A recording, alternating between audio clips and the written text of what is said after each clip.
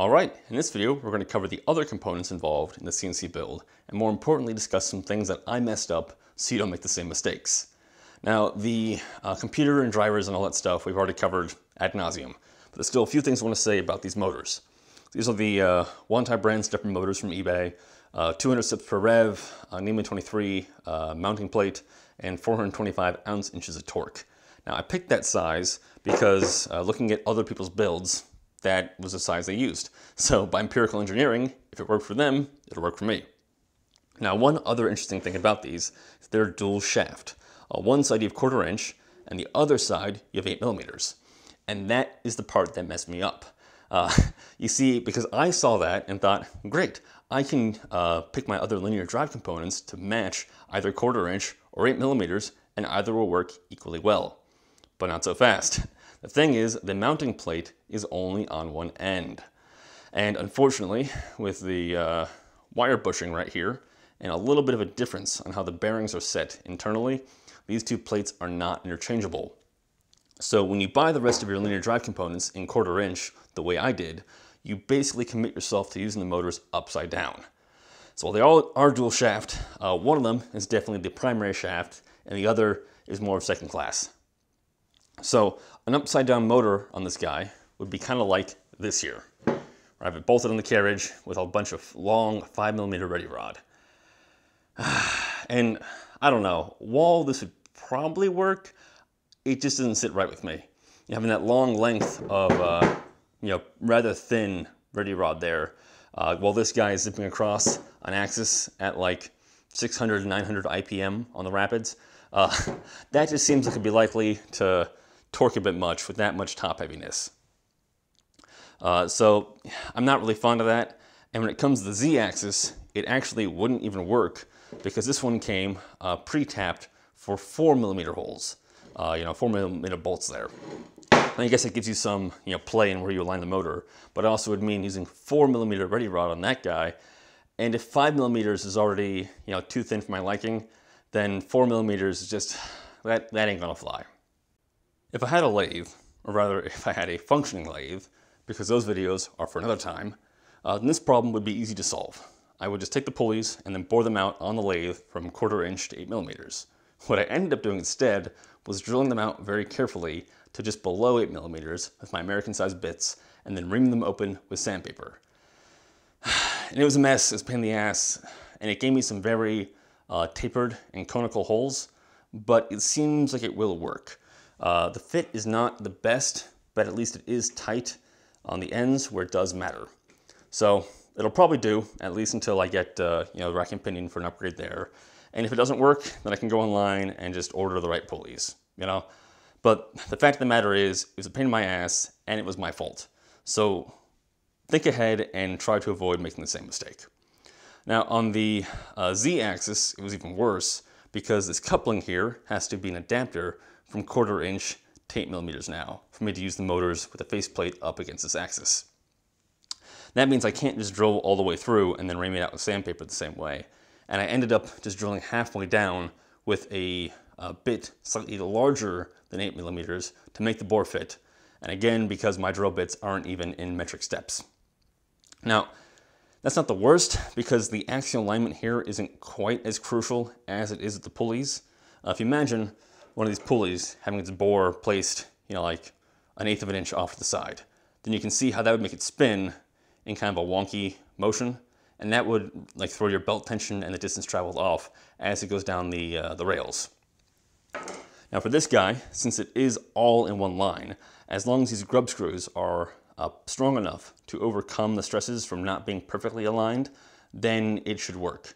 And from turning by hand, it seems like it will work. And if this part doesn't, then it's one that's easy enough to print or either source a copy online. But no matter how easy that is, it would have been easier to just get the right parts in the first place. While we're looking at the Z-axis, this one here cost me, I think, $125 on eBay, and the user sold it to me was CNC 4 Newbie 1. It's a 4 and then a 1 in there.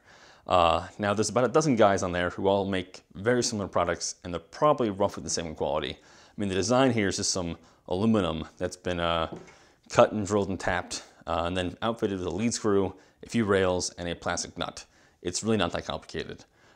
It is, though, more complicated than I can make here in my home shop, given that I don't have a mill or that kind of stuff.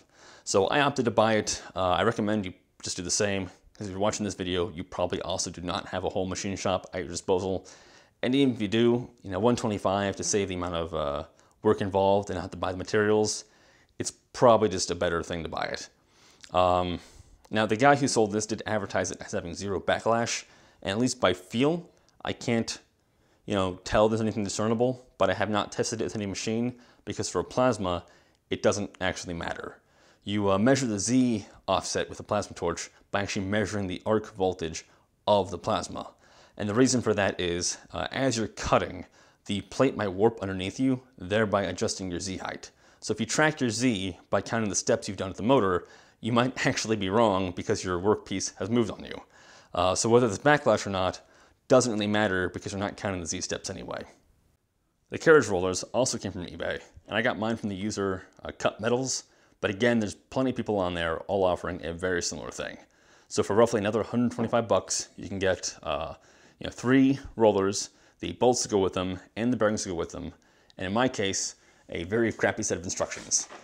So that is my one beef with this guy, is that his product is great, but it's pretty clear he gives zero fucks about his business.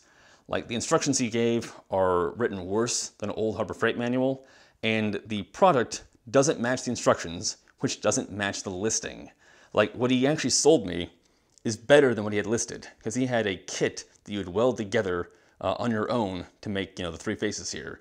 When I actually opened the package up, it came pre-cut and bent. So that's actually better than what a bunch of offerings had, but he didn't advertise it as such.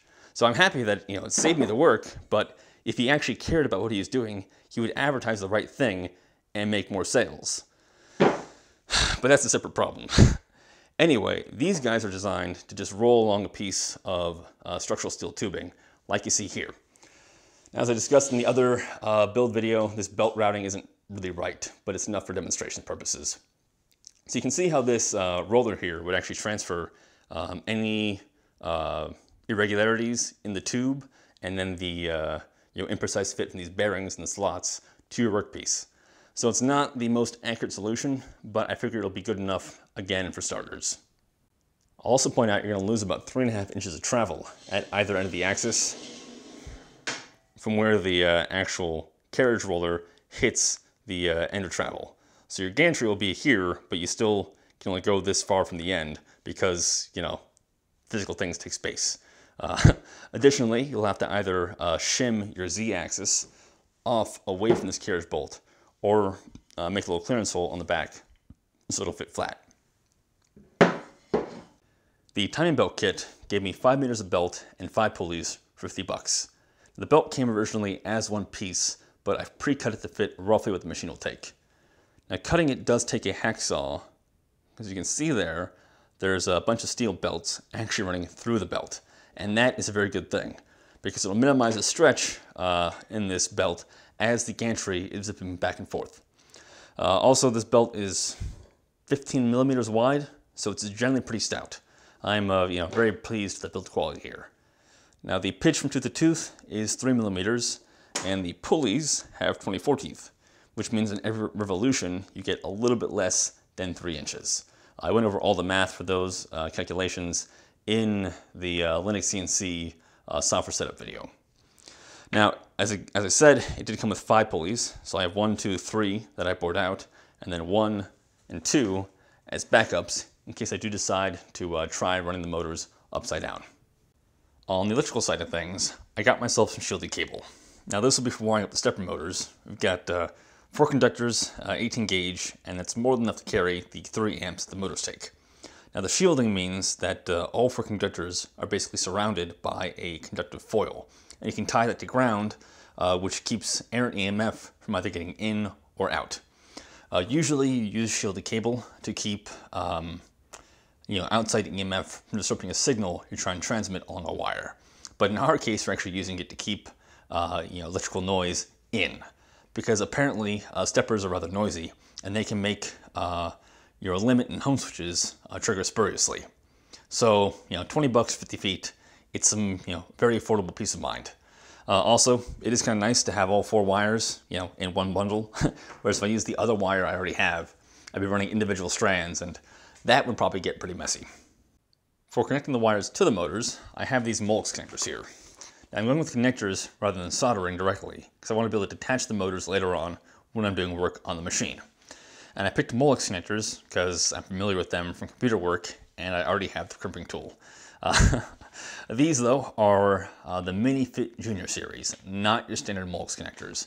And I picked these ones because they seem like they'll be a bit more robust, and they also have a higher amperage rating. The rating on both the standard Molex and the Mini-Fit Juniors should be more than enough for the 3 amps we're carrying, but, you know, the higher the better. This was, I think, $12.50 for 5 on eBay. One thing I am missing here are a couple of drag chains for actually routing the wires and the plasma lead. I know I'll need them eventually, I just haven't gotten that far yet. In the wiring video, I showed a momentary switch as an e-stop and mentioned that that was not ideal. This is more like what you want. When you press it down, it stays down until you twist it to release. Now the terminals here are not labeled, but by looking at it, you can see that green is normally open and red is normally closed. And when you hit the button, they switch. So that is a bit backwards from what I'd expect, with the green side being closed when you hit the red button. But that goes to show you should actually test your stuff out and try it before you wire it up. And now one of these will run you about $7 to $10, again on eBay or wherever. Last but not least, we have the limits and homes. This guy here has connections for common, normally open, and normally closed, as well as a little push button, just like any regular micro switch. The difference is this guy adds a lever and a roller, which gives you a bit more safety buffer when you're putting it at the end of your work envelope. Let me demonstrate. So with the standard micro switch, you would have that placed so the carriage bumps into the button at the end of the range of motion, like that. And that would be what triggers the limit. But if you misprogram something and the machine going very fast as it approaches the limit, then it might just crash into this guy, and since it only has this much room to stop, you might knock the button off. So these guys can be placed across the direction of travel. And that way, as it comes to the limit, the carriage will actually roll up against this and then trigger the switch. That way, if you leave enough room at the end for this thing to decelerate, it can come to a full stop before actually crashing the whole machine. It's just a little bit of a nice safety feature to keep you from busting something up. Now there are other switches you can get that have like Hall effect sensors and that kind of stuff, but I'm going with the mechanical ones for now because they're simple and they're cheap. It's like $10 for 10 pack. And I think that is all I have for now. So it is back to work with me.